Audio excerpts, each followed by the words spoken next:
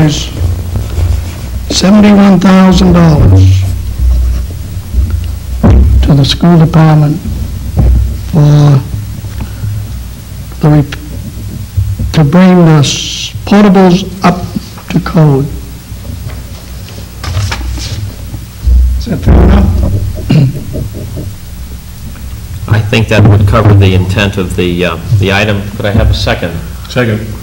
Any further discussion on this motion? It is for $71,000 and not the proposed $80,000 in our original agenda, just to note that. Councilor McLaughlin. Let me rehash a bit what the manager was, the process that the manager was previously describing. An amount of money in the bond was expended for the asbestos removal. For the cleanup of the Cleanup after asbestos it rained. leak that occurred from the roof. What was that amount of money originally scheduled to be used for? It primarily came from savings from other roof projects. All of the flat roof projects, to my recollection, all came in under bid. Excuse me, All of the flat roofs in the middle school and in the high school and the town hall, which was separate, not bonded. But anyway, all of those roofs came in under bid. and so this was Secondly, Surplus money. and some of it was for direct asbestos removal. That was the other major factor. okay. I'm still uncomfortable with spending that much money, and I would like the council to consider, and I should have jumped in and made a motion, yielding here a bit, not authorizing that much. I really feel that the school department could find more money within their budget to help cover this cost, and we would not have to expend up to the $71,000. Traditionally, there have been savings in the salary account. I learned from a former counselor where some of these savings have been in the past, and I listened. I have not gone through the school department budget with a fine-tooth comb. I don't intend to do that. That's not what I'm going to be here for. But I really sincerely feel that more money could be found without having an adverse impact on the educational programs for our children. That's why I continue to have a problem with expending as much as $71,000 out of that bond. If we did not expend that much, we could retire the bond earlier. We do have a motion and we do have a second. This is in the context of discussion. I'm not sure we're allowed to amend the actual amount at this particular point. Your point, however, is well taken. Other further discussion? Councilor Coxon. I'm just trying to remember, Mr. McGovern, what was the money at one point that we authorized the school department to use, but if they were reimbursed, it was going to come back to the town council? For some reason, $80,000 sticks in my mind. 84. 84? Getting better. Can you remember what that, I know that's not That fair was, to pull it off. yeah, it related to the replacement of underground oil storage tanks.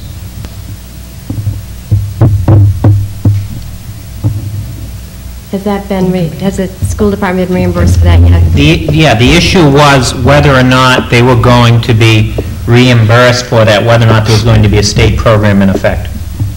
And my recollection is, because of the doubt for that, you didn't fund it.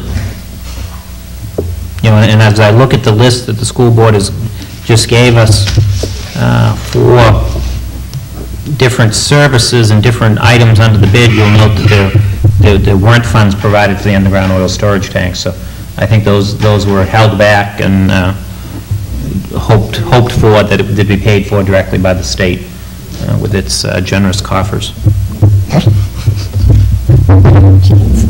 Councilor McLaughlin. If I could ask Dr. Goldman another question.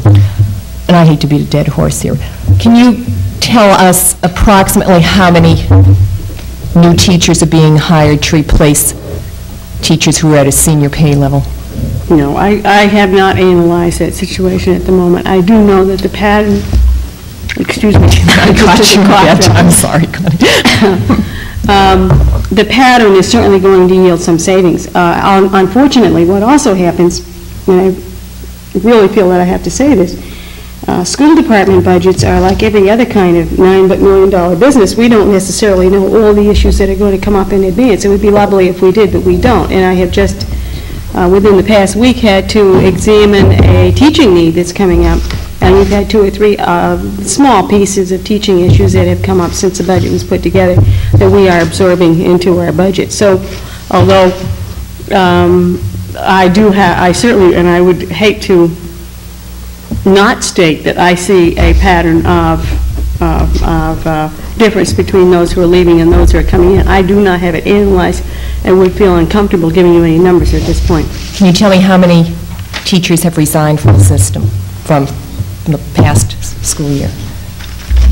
For instance, we had resignations before we put the budget together. We've had resignations during the budget process. We've had resignations, I had 1 or 2 just last week. And I haven't added that number up. Again, what you're asking of me is to go back to the salary lines and adjust where everybody was when we drew the budget up, take out the people who resigned and substitute what the salary will be for those that we are hiring. Number 1, we haven't finished the process. Number 2, I've been keeping my eye on it, but I'm not comfortable giving you numbers, and therefore I can't. I was anticipating readjusting my budget when I get through this process, and also looking at some of the needs that have become apparent since the budget was put together. That's a normal process for school districts. This problem cropping up, I see other problems that have cropped up, other maintenance issues were not part of the original bond and that are coming up in all kinds of ways that I'm going to have to address, some of which are coming out as reported to be part of this building study. I have some renovation issues. I have some repair issues that have surfaced that we were not aware of when we put the budget together. All of those things we're going to have to take care of. But the fact of the matter is, and I don't know quite how to say this without making it sound sort of strange, but actually the town council owns those buildings. I mean, you built the buildings. The school district did not and cannot build temporary space under the conditions under which these were built. So in fact, you are the landlords, and we are handling the issue of trying to be responsible tenants because of the, informing you of the situation, trying to deal with it, but we do not own those buildings. You lease them to us. Thank you, I appreciate that. If I could ask the clerk, is it in order to amend a motion such as Councilor Jordan made to amend the financial figure?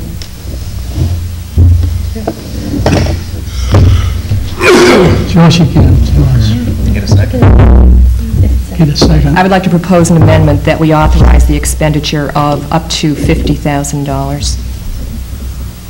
I can tell you 2 senior high school teachers who left had to be at very good levels on the pay scale. Don Richards and Dr. Hackett. And I know there are others whose names are escaping me right now.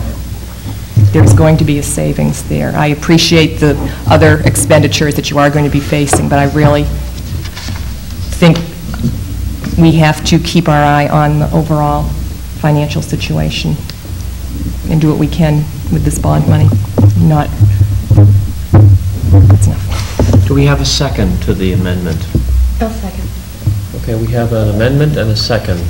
The original motion was for $71,000. The amended motion is for $50,000. Is there further discussion on the issue? Council Coxell? I was sort of just pointing to Oh, I'm sorry. Mrs. Reed, who would like to make a comment. Would you make a comment? Thank you. I know it's out of order.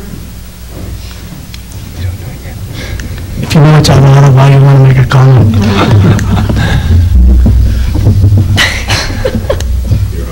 Because I sat through the last public hearing, and I know that you're fair people. I reread the wording of the May 90 bond, and I do believe that the wording authorizing the bond would encompass repair of the portables.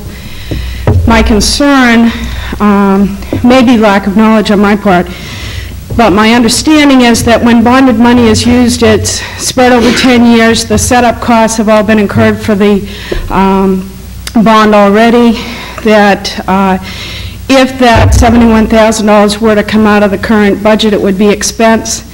So therefore, the taxpayers who live in Cape Elizabeth this year will pay 100% of the cost, whereas if it were part of the bond for the remaining 9 years, I'm sorry, I still get nervous, then the taxpayers who are in the town for the next 9 years would be contributing to repayment of that bond. And that is one of the reasons why I thought it would be a good idea to use bonded money, but I may be wrong. And if I am, then there are a few other people who feel the same way, so I would appreciate hearing if that's valid or not. Just a clarification, that the portable classroom portion of the bond was a 5-year bond. Excuse me.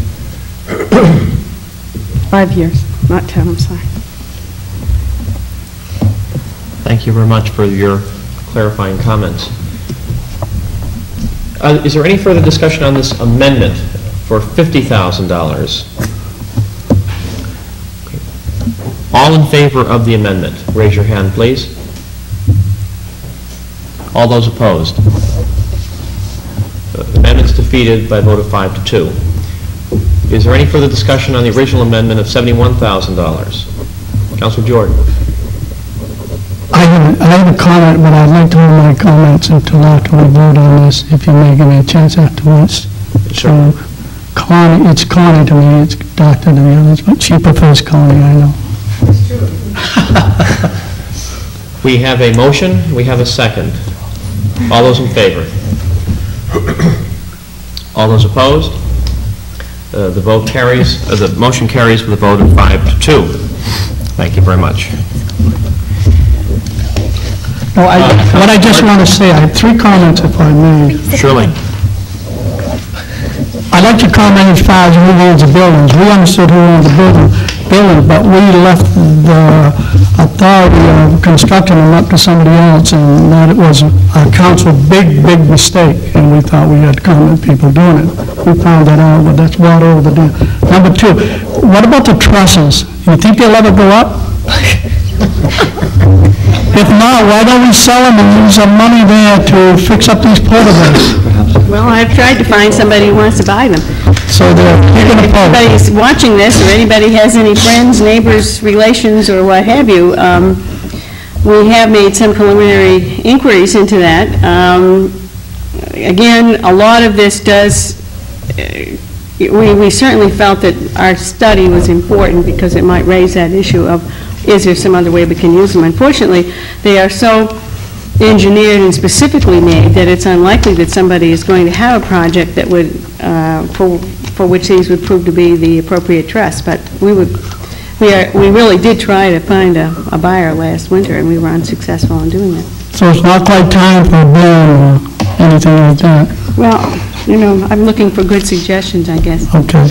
The other question I have to you, where are we at, if you can say, close or far away or something with a lawsuit that we've been into for a year?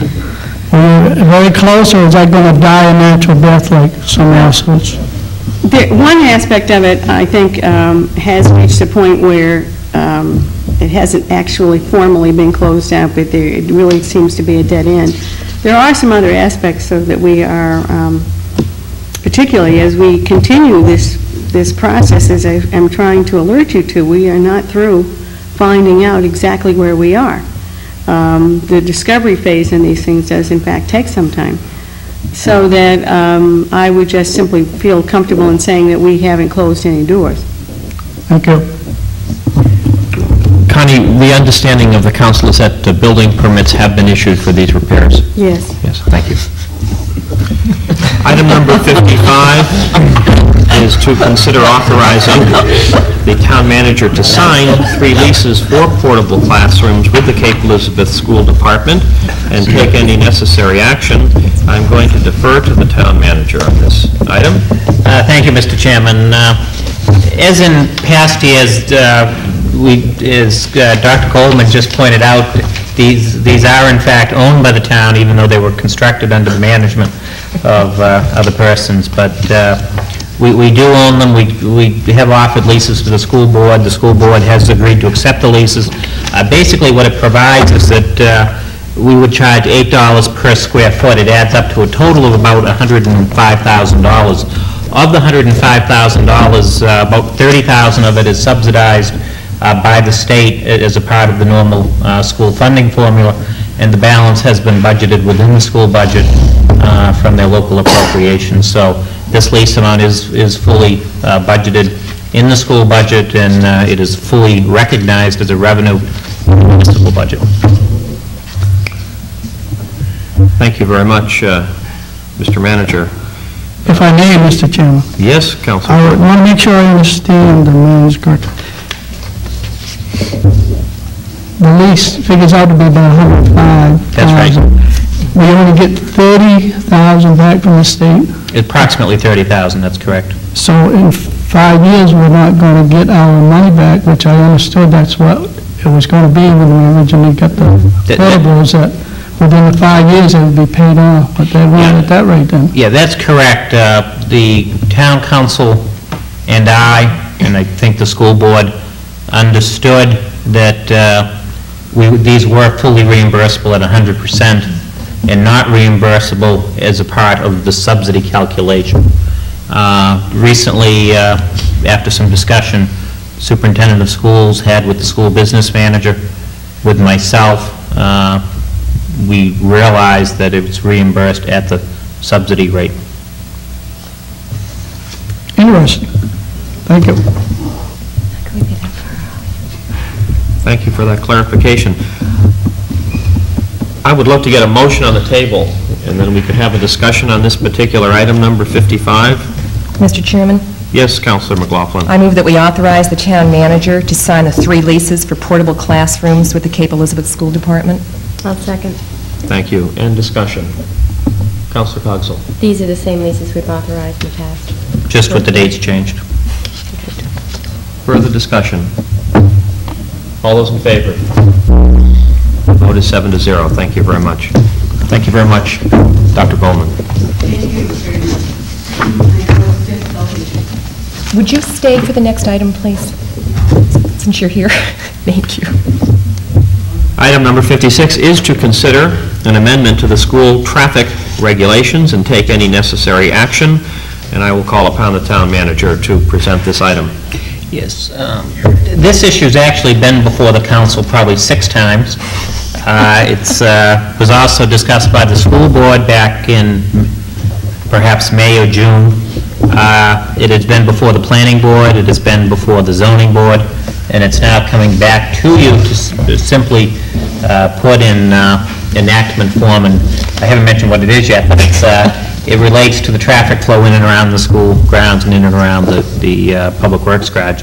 Specifically, presently, recently constructed, is a connector road between the middle school and the high school. It's proposed that be one way going from the middle school, elementary school complex down to the high school. This compromise came about as a result of a meeting held with all the principals, with with at least one counselor present, with other school administrators present, and with the school bus folks. And the road has been constructed on that basis. Second, it's proposed that there be no parking along this connector road because it is narrow and has not been designed for parking. Third, that vehicles not use Jordan Way for access or egress to the school complex, except for equipment that's going in and out of the bus, the Public Works garage being serviced or fueled. This is in keeping with all of the discussion that was held previously. There is one change, and that's that it would not apply to mowers during mowing operations, that if someone saw a mower going the wrong way, they wouldn't ask why it wasn't ticketed. There is concern, and what I'd like to do is, Councilor Cogswell and I think Chairman Krailman and Councilor McLaughlin all raised to me the issue of referring to some of the references to the Pond Cove School Complex. That is for some reason what it's always been called, but for purposes of this ordinance, maybe it ought to be made clear that call it the school complex rather than the Pond Cove School Complex, so people understand that really we're talking about the school complex here. So I'd like to suggest as number one that you remove where it says Pond Cove School Complex, that you strike Pond Cove and just have it within the perhaps central school complex. Do you have a name for it? School campus? Don't you need to designate elementary and middle so that you don't think it's the high school complex? Yeah, anyway, Councilor Cogswell also mentioned that she found this, as I did when I was trying to write it up, long and confusing, and perhaps as long as the intent everyone agrees, that maybe if we put it out in an outline form, that it might be a lot easier to follow and understand. But we would not at all change the intent. But it would set it up in enactment form at your next meeting with all these same provisions, except it would be in an outline form rather than a paragraph narrative form. I would go on with that. I had noted new paragraphs for each of those sentences in 13.7.4. They tend to get lost otherwise, and I think they're all worthy of standing on their own. Good So that could be format clarified at the suggestion. public hearing in September. That's fine. Right. Could I have a motion? Mr. Chairman, if I could ask Connie a question before we pursue this any further.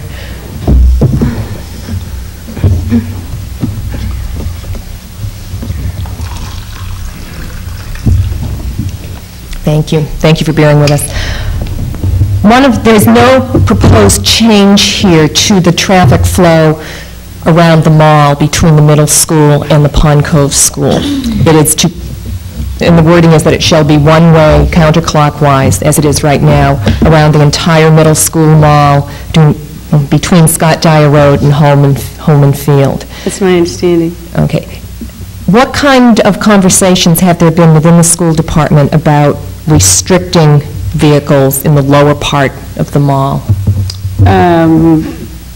By restricting vehicles, are you thinking about people coming to the athletic field? I'm thinking of people dropping their children off in the morning.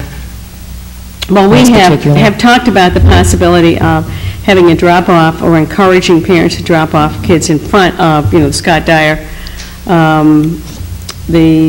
or possibly making use of the small path, I can't think what the exact access road that comes to the back of the middle school. We haven't actually finalized that. I do have a meeting with my administrators this week, so we will be talking about some of those nuts and bolts issues. Again, I'm afraid, like everything else, we are going to have to, stand there and watch this and see where some of the issues are.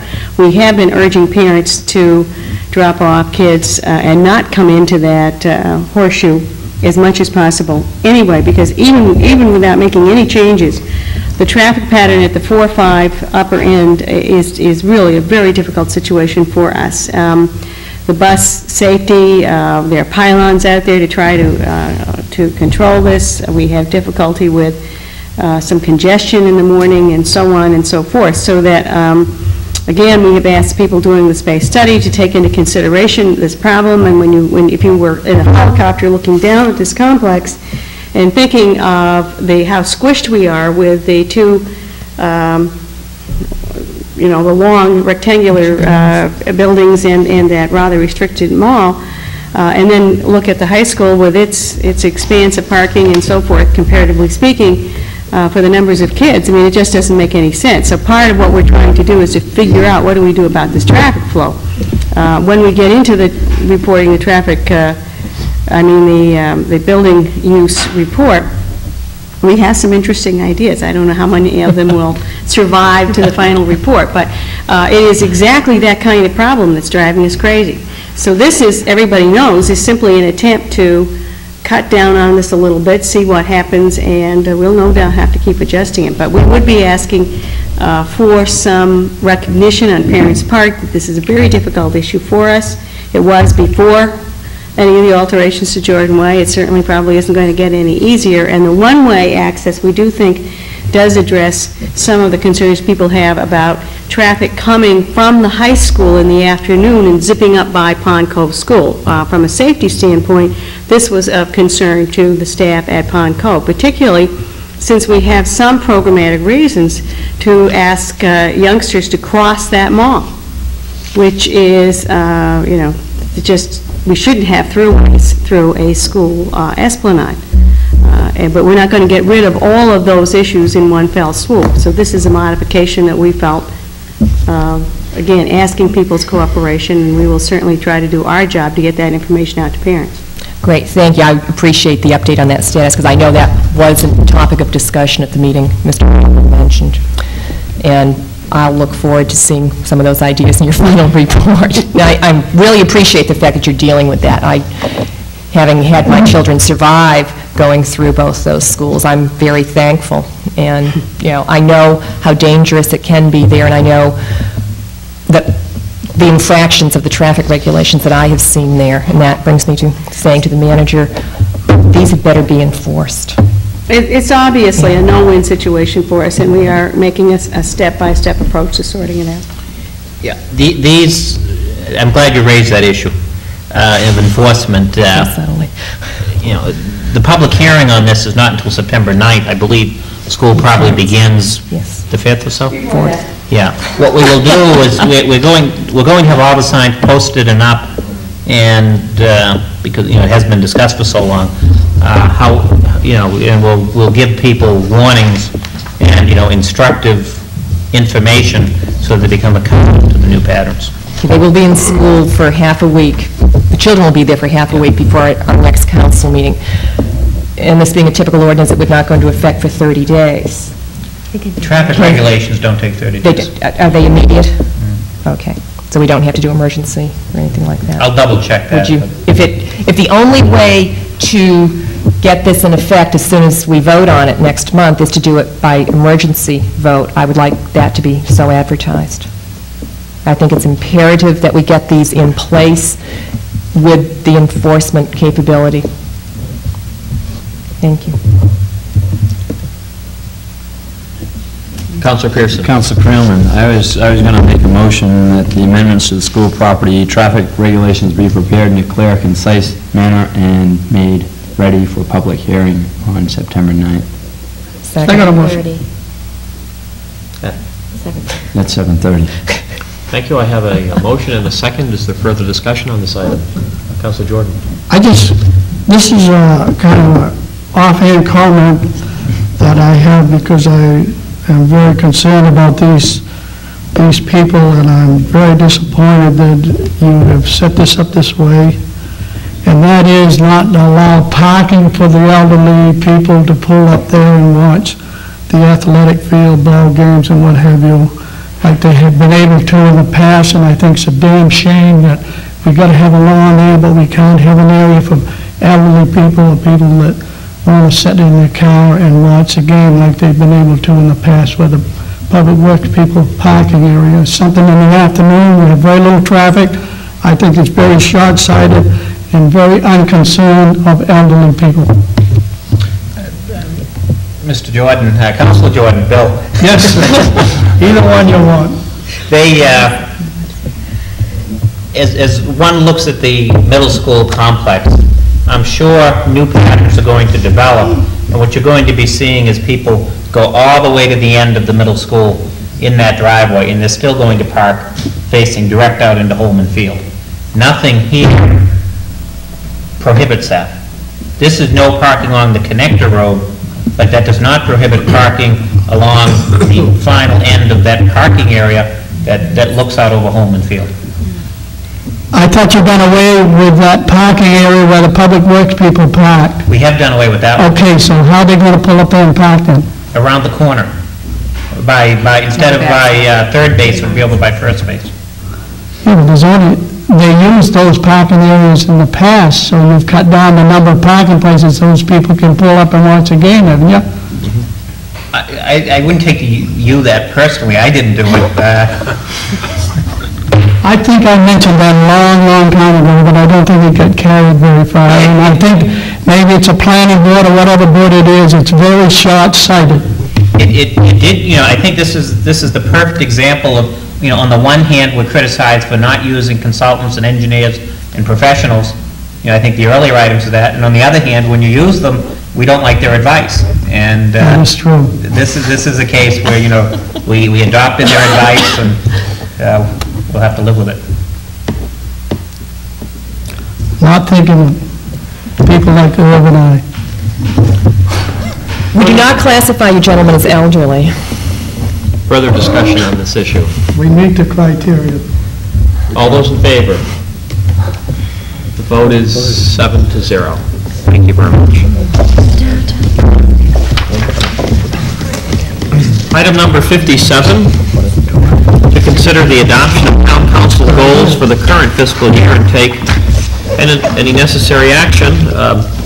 The process each year, town council in establishing priority goals has differed somewhat each year, but over the last couple of months, the current town council members have established a priority order by essentially all of us ranking approximately 50 goals that we all put forth at a workshop, and then we all rank them, our picks for the highest 12, then the high 12, and then the mid 12, and then they were all categorized for the top 15 in each of those three categories, and then the bottom 5 basically were dropped. So it was a very democratic process.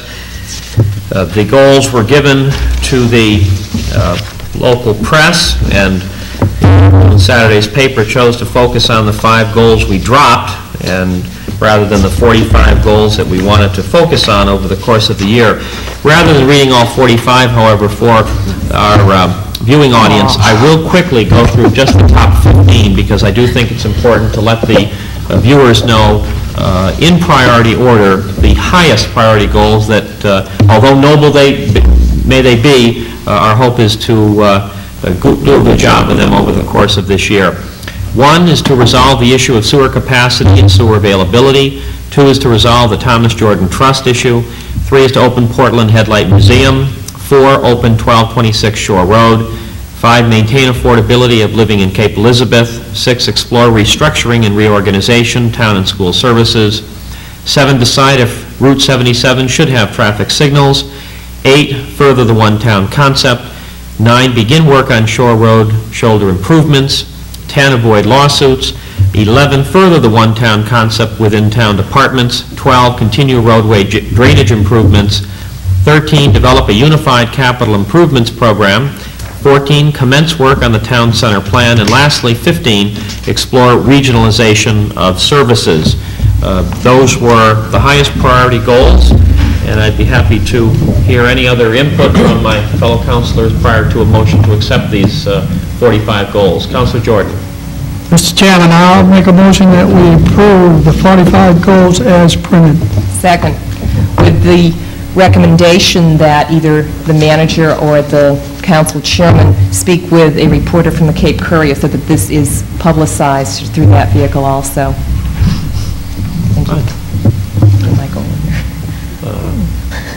We have a motion, we have a second, further discussion? All those in favor? Thank you very much. Unanimous vote, 7-0. Item number 58 is to consider a request from Planned Parenthood of Northern New England to reallocate funds that had been appropriated for its predecessor agency, Southern Coastal Family Planning, and take any necessary action. And I will defer to the town manager. Thank you. For 8 to 9 years, the town council has been providing assistance through its human services funding each year to Southern Coastal Family Planning. In April of 1991, Southern Coastal Family Planning merged with Planned Parenthood of Northern New England. We received a letter dated July 26 asking for their funds. Back in June, the town council agreed to carry forward $456, since we had not yet received this request. For fiscal year 1992, the current year, you had appropriated $479. Essentially, Planned Parenthood is providing all of the services that had been provided by Southern Coastal Family Planning, and they're also providing new services, including some treatment of males for sexually transmitted diseases and other services for low-income women. So this is merely to reallocate funds previously appropriated from one agency to its successor agency. Thank you, Mr. Manager. Could I have a motion, please? So moved. Second. Any further discussion? All those in favor? The vote is unanimous, 7-0. Item 59 is to consider a request from the United States Coast Guard to utilize Fort Williams Park from September 15th, 1991 to September 27th, 1991 for a Navy mobile inshore undersea warfare unit and take any necessary action. I will defer to our town manager. This would be the third time that this particular outfit goes to Fort Williams. What they do is have an encampment, and I believe they also put up an antenna, which is on the field at Portland Headlight, way over near the Delano Park side. It's never interfered with any practice, and with the one exception, people tend to walk over and find it interesting to speak with the personnel on duty and to find out what they're doing. But it's never been a problem in the past, and the Fort Williams Advisory Commission did review this and unanimously recommends that you approve the use.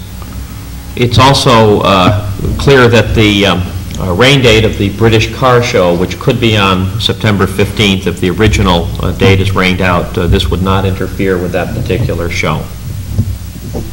Mr. Chairman, Councilor Jordan. I'll make a motion that permission be granted. Second. Motion and a second. Any further discussion, Councilor McLaughlin? This is the same Coast Guard that still owes us money? Well, that's debatable. They do owe us $10,758, and they're waiting for us to sign a lease amendment. Depending on what happens with Congress, I may sign that before we get into a debate on that money. Beyond that, there's still the pending issue of a larger sum of money, and we've been in contact with the delegation on that, and it remains unresolved. I'm going to support the motion, but it still irks me considerably that the Coast Guard has dragged its heels in this financial matter. Thank you. Councilor Cogswell. No, I'm ready to vote. I'm delighted to hear that. All those in favor of the motion, please signify. It is a 7-0 vote. Thank you very much. Item number 60 this evening is to consider a request from Katrina Stout to abate taxes on 5 Orchid Road. This is found on map U4-141 in the amount of $178.56 for fiscal year 1990 and $168.39 for fiscal year 1991, and take any necessary action. I will defer to the town manager. Yeah, state law provides that the assessor can abate taxes for the current year, and councils can for the 2 preceding years. This particular property, Mr. Daigle did discover an error in its valuation based on the size and configuration of the lot, and the owner of the property has requested the town council to abate at the same level in terms of valuation fiscal year 1991 that Jerry did. They've requested that the council go back to FY90 and FY89 for the amounts that were stated by Chairman Creelman in the council item. May I have a motion, please? Mr. Chairman, I'll move that we allow the abatement of taxes of 5 Orchid Road on lot U4-141 for the sum of $178.56 for the year 1990 and $168.39 for the year 1989. Second. The second figure was for fiscal year Oh, excuse me, 89. 91. 91, it says 89. Oh, it's wrong. It should be 91. Is it It on says 89 here. Councilor Jordan was right. Thank you. We have The recommendation is wrong. Our Yeah. recommendation was Yeah, wrong. That right should in be the- amended, the $168.39 for fiscal year '89. The lower amount for 89, the higher amount for 90. Yes, that makes better sense. Councilor McLaughlin. Mr. Chairman, I have a question. How did this come to light? Was this during the normal course of events? I'm envisioning people watching this and wondering if such a windfall may come their way. Yes. Or if the, yes, it may. Oh, good, here goes our, here goes our audience. They're out of their seats. Did the property owner, do you know if the property owner came in with a question, or is this something Mr. Yes. Daigle discovered? No, It was no, it was the it was property initiated owner by the discovered. property owner? Yeah. Okay, thank you. We have a motion and a second. Further discussion? All those in favor of the abatement? Vote is 7-0. Thank you very much. Item number 61 involves considering a report from the Appointments Committee regarding the Town Center Planning Committee and taking any necessary action. Mr. McLaughlin. Thank you, Mr. Chairman. I wish to abstain on this item because of the appearance of a conflict. I do have a professional relationship with one of the proposed committee members. Is there any debate with fellow councilors about the appropriateness of the abstaining? No problem with me. Fine. Thank you. You are entitled to abstain. Any other issues? Councilor Cogswell. Mr. Chairman, I too would abstain from participating in discussion of this issue because of a perceived conflict. Is there any debate on this particular perceived conflict of interest? No problem. Seeing none, we will be happy for both of our colleagues to abstain on this particular issue, which Very bad. gives us five left to deal with this item, and I will defer at this time to the chair of our Appointments Committee, Councilor Pearson. Thank you, Chairman Creelman. Prior to making these recommendations, on behalf of the Appointments Committee, I wish to thank all the citizens that took the time to apply and let their interest be known for this very important committee, which is the Town Center Planning Committee. As usual, there were many more applicants than positions that we were available to fill, and once again, we thank you for the excellent interest which is prevalent in the town of Cape Elizabeth as far as volunteerism. Without further ado, the recommendations of this committee for the chairman of the committee is Bruce Cogswell, who shall also be the citizen representative at large, Kathleen Connor, a second citizen representative at large, Thomas Tinsman, a town center business owner, Jerry Murray, a town center resident, and we have Joseph Foley, who is a member of the Main Street 90 Town Center Planning Subcommittee.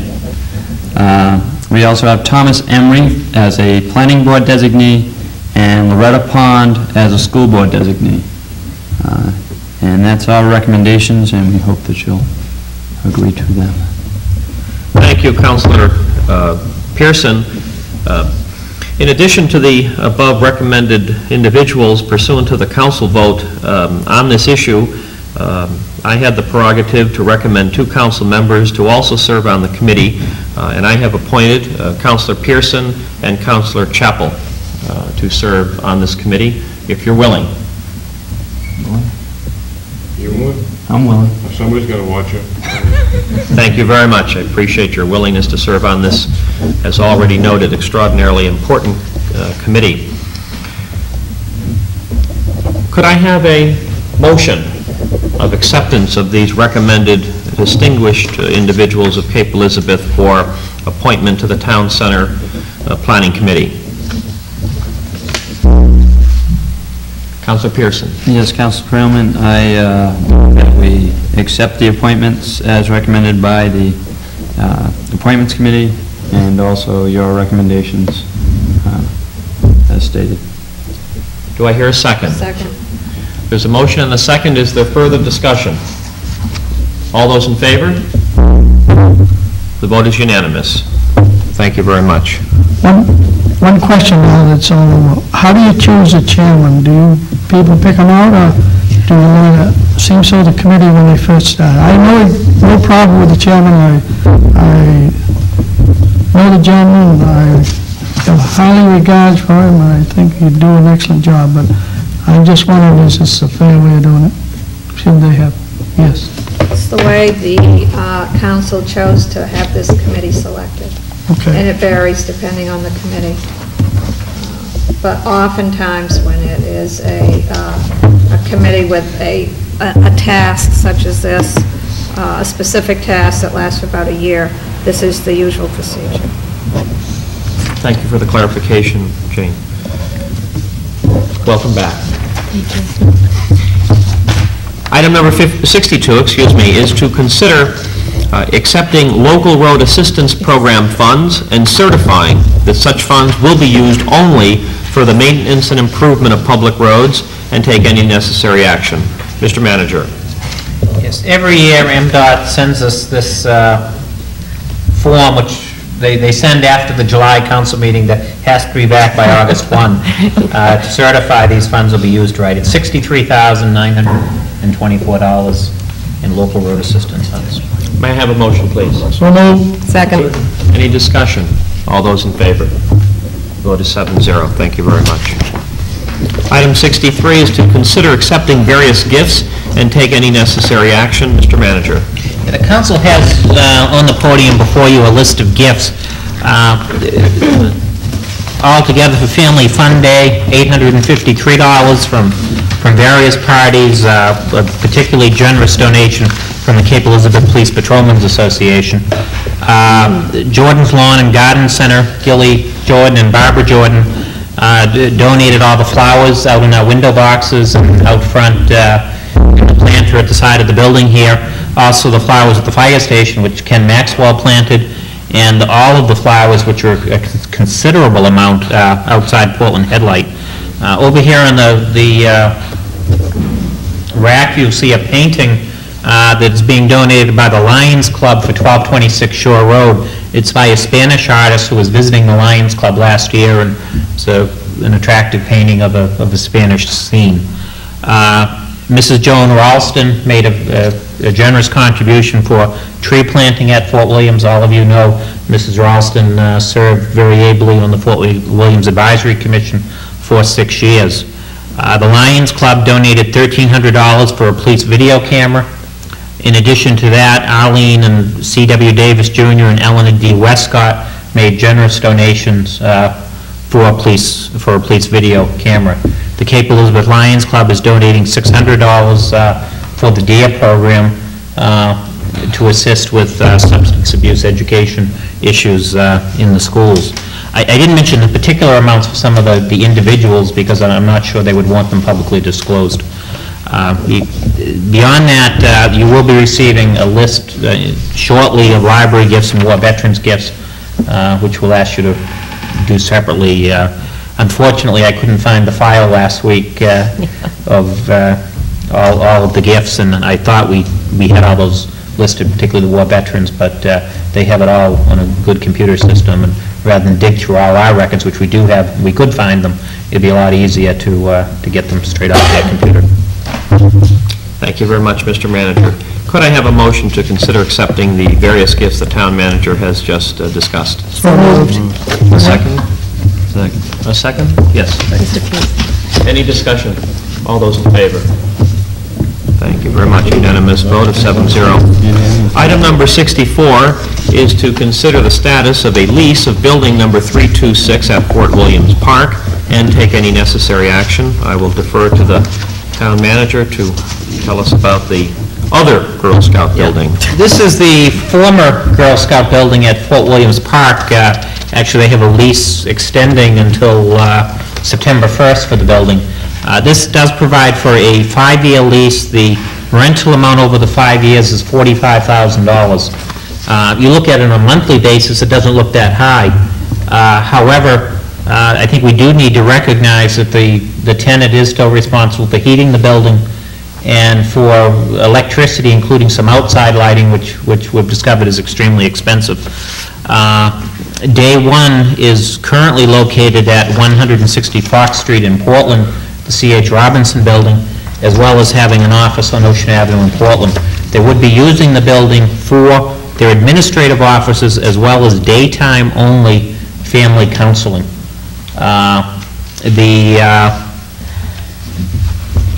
We've been very happy to work with them. I wish I could bring you forward a lease with a greater rental amount, but I think we're extremely fortunate with the current rental situation in the greater Portland market to have a tenant who's going to pay to heat the building and keep it in good shape so that we don't run into problems with this building like ones we discussed, the building we discussed earlier this evening.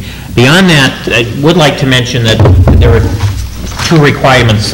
We put out to bid the painting of the interior of the building. It hadn't been done in 10 years. That, we received about 4 bids back. That came in at $5,200. Secondly, we do need to make this building accessible to the handicap, particularly the first floor. And that, I'm working with Tom Emery to design something so that we will have a suitable entryway. Besides that, there's a number of fire code issues that we plan to address. So there is an expense. I think whenever you have a building that's empty after 10 years, and I'm going ahead getting the work done, assuming we do want the building occupied and up to code and clean and ready for a new tenant. Thank you, Mr. Manager. Might I have a motion on this issue? So move. Second. Any discussion? All those in favor? Vote is 7-0. Last item on the agenda tonight is item number 65. This is to consider a report from the town manager on the Shore Road Shoulder Improvement Project and take any necessary action. Mr. McGovern. During the past month, we also solicited bids from engineering firms to design the Shore Road shoulder improvements. I believe we received 5 or 6 proposals altogether. We had a subcommittee review the proposals consisting of the town planner, the director of public works, and myself. We unanimously agreed to have DeLuca and Hoffman do the work. They're a very reputable engineering firm. Mr. Hoffman designed our sewer treatment plant on Warwick Avenue when he once worked for another firm, and Mr. DeLuca served as the Cape Elizabeth town engineer back in the early 1970s when it was a full-time position, so both are fairly familiar with Cape Elizabeth. The engineering cost is $17,100 excluding wetland delineation.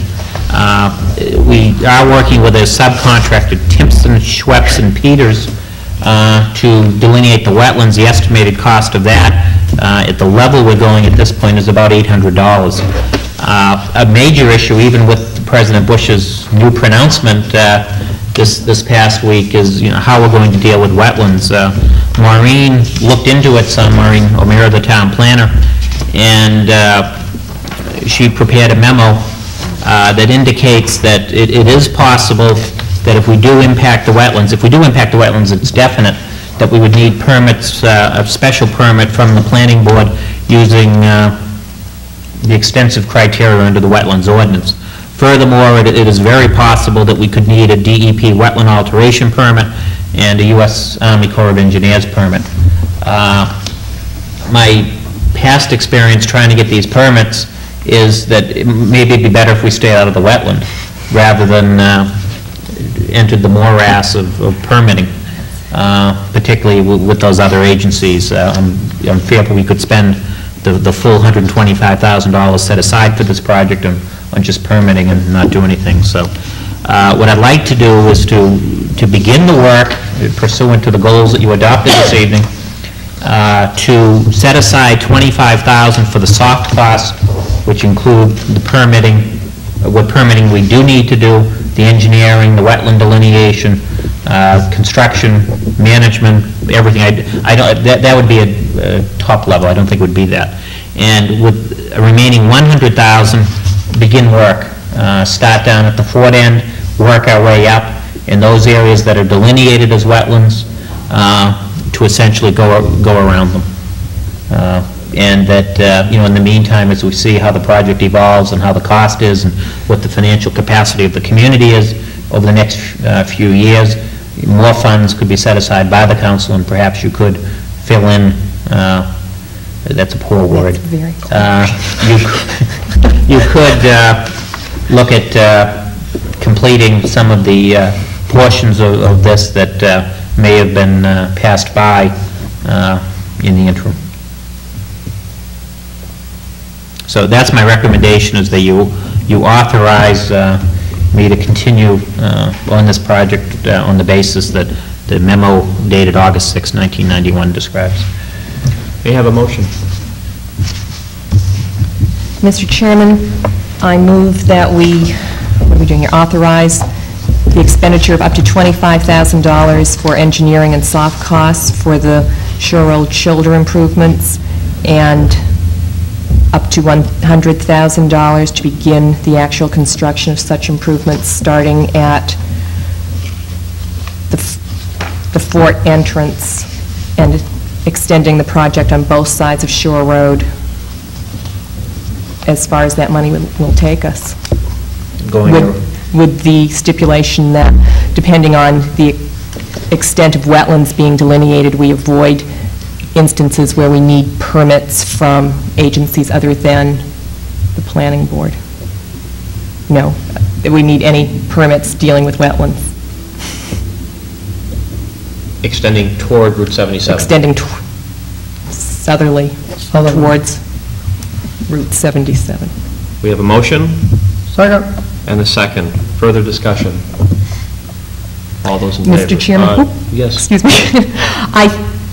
I think the manager has come up with a very sensible scenario for dealing with the situation, knowing that we indeed would be into Army Corps and DEP permitting with my experience with them and another town wetlands. I also would encourage us to follow up with a recommendation from the planner that we meet in a workshop session with the planning board to discuss shoulder improvements. I know they're quite concerned about the classification of roads within the town, and I think this would afford us a very good opportunity to initiate that discussion with them. Excellent recommendation. We do have a motion, we do have a second. With further discussion? All those in favor?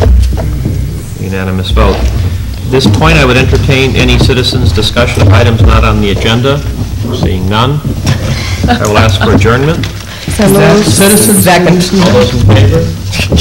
Unanimous. Thank you very much. The meeting is over. The council was asking me about having a